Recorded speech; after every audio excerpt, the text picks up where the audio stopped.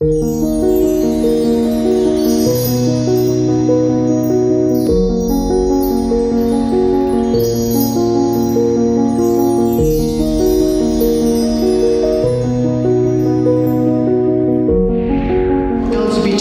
rights in Uganda continues to remain challenging, with Section 145 of the Constitution of the Penal Code that criminalizes same-sex relations under canon knowledge against the order of nature, and many people from the LGBTIQ community have been affected by this law.